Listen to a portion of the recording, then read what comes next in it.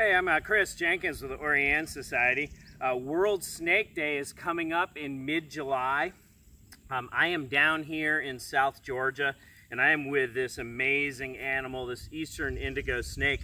And I wanted to just tell you a little bit about their habitat, because they use different types of habitat at different times of the year.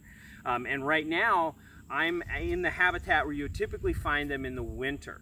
They're on these sandy kind of soil, almost like sand dunes in the coastal plain, and they use these tortoise burrows right here to get deep enough underground to escape the cold temperatures.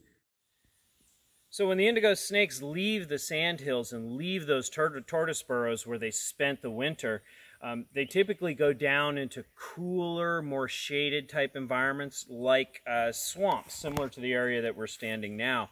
And they basically spend the warm summer months traveling through these swamp areas, foraging and hunting for a whole variety of prey species. So indigo snakes, fascinating animal. They use different habitats at different times of the year. And don't forget, World Snake Day, July 16th.